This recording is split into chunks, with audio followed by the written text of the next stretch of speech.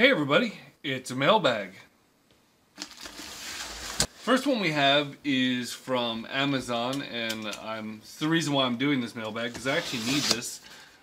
So we're going to open this thing up. This box is a little bit bigger than what I was expecting. Let's get it out of the box here. they really know how to pack things at Amazon.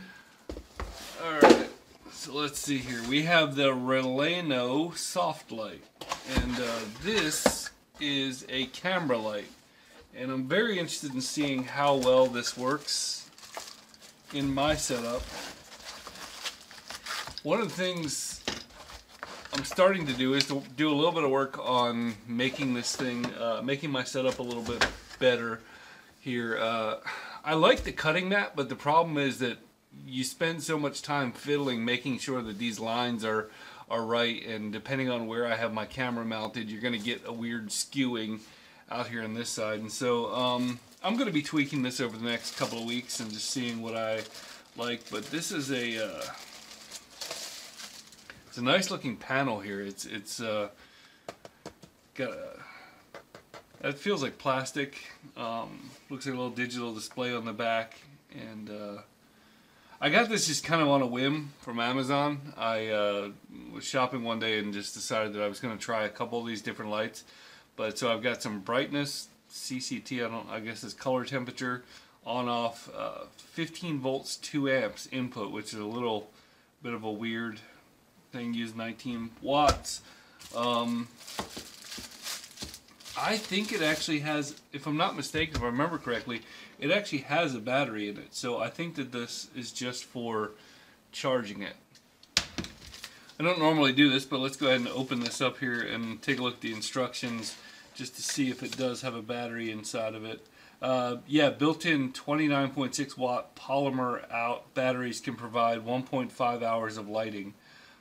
So, sweet. Okay, let's see what we got. Alright, so we've got a percentage and a color temperature on the back. I think you can see that. Let's see here. Turn it on. It is showing the battery's full.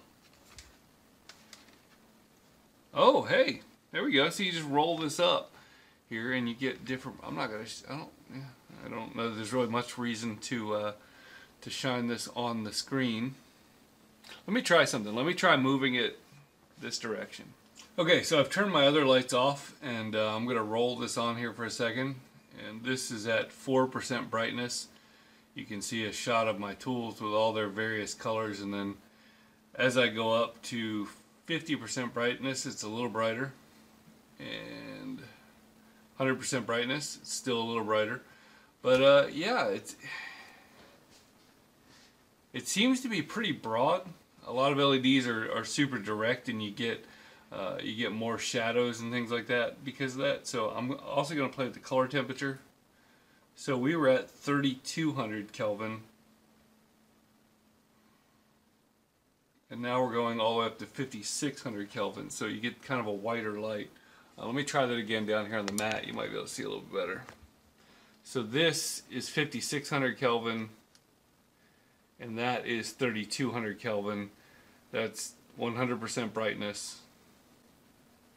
It also comes with this shoe mount so that you can hook it to the top of a camera, and it's going to screw onto a tripod and all that stuff. So pretty cool. Yeah, I think I'm pretty happy with it. It's I remember it being fairly expensive, like maybe in the $50–$55 range, but I wanted something that was a little bit quality. So I figured I'm going to play with a couple of these and see which one I like. So far, this one seems to be working pretty well. The next thing I have for you is out of the main box, but I haven't opened this yet. And I have been playing around with some sawn-offs, and in general they've been working really, really well. But I've been having some issues lately with them not wanting to function properly. So it's not that the sawn-offs don't work, but I'm having problems with my ALEXA integration with them. It's having a harder time finding it. So I'm going to play around, and I probably have 10 of them throughout the house, so it's really annoying. So I got these smart plugs, and these are kind of generic smart plugs. These were actually a gift from my wife.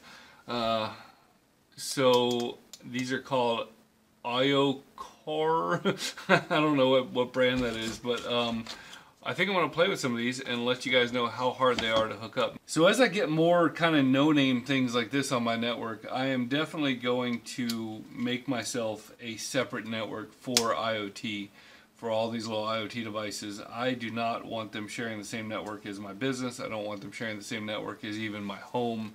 But all the TVs and the ALEXAs and the Google Home things and all that stuff are all going to wind up on their own separate network with basically my PCs and servers on a different one. So I'm going to see how hard these are to hook up, and we'll see how it goes. Okay, so these really couldn't be much simpler. You install the app, which you can.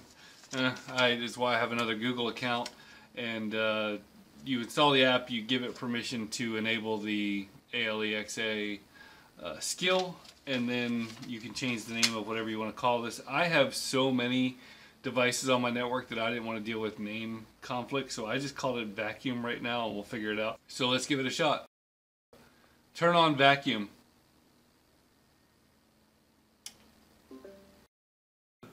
Turn beast mode on. So, turn off 3D printer.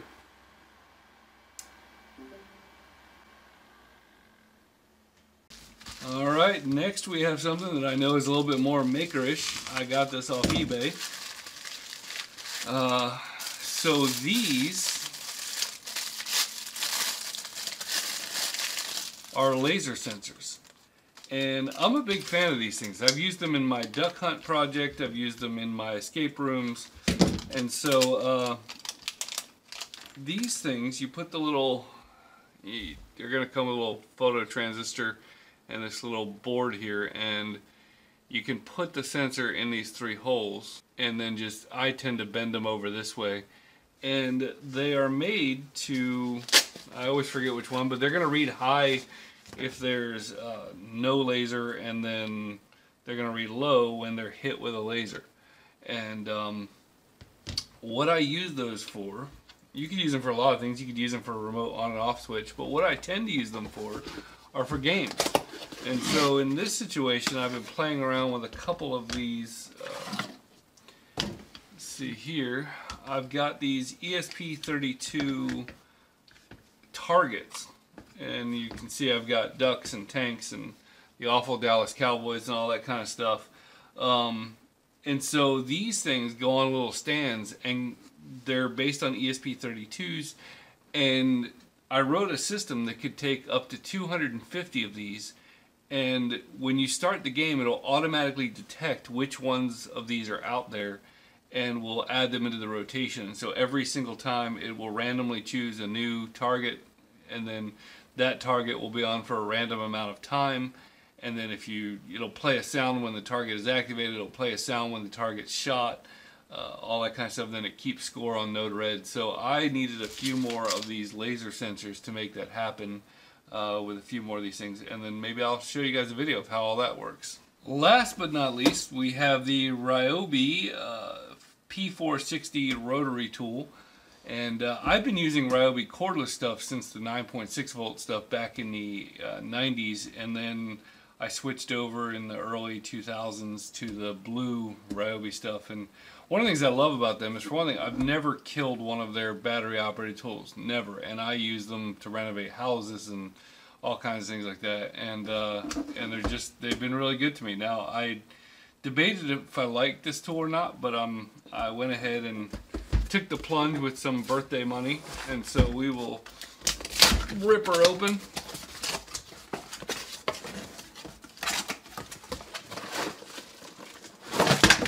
Okay, that's about it.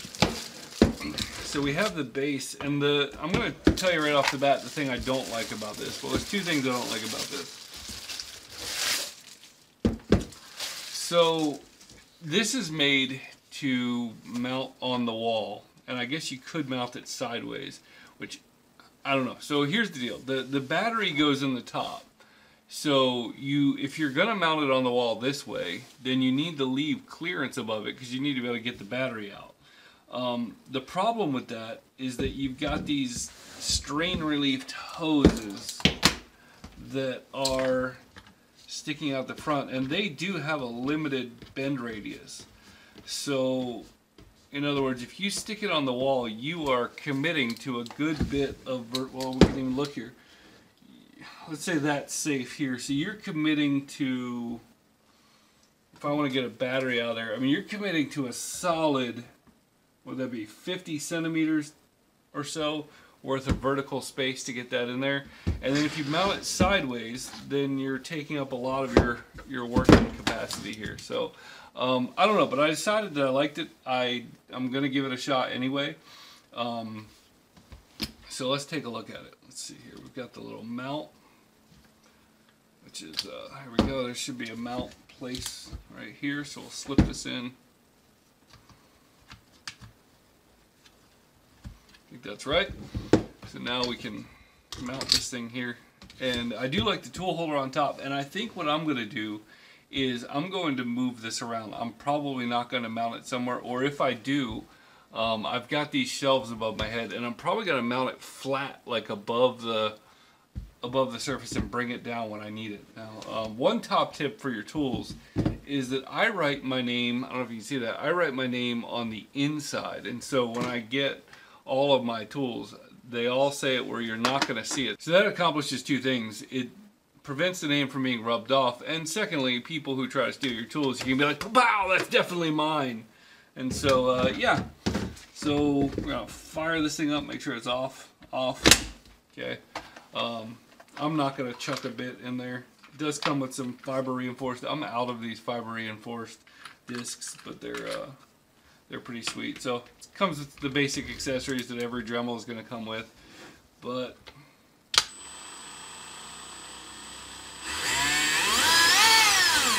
probably should check the collet. I probably should check the collet on that, make sure it's not loose and gonna fly off of my face. First thing I noticed is it makes kind of a weird sound, like when you have, I'll go low. It's weird having this long flex shaft here. It doesn't sound super powerful, but I can see it being very nice to be able to get in here and do some detailed work with it.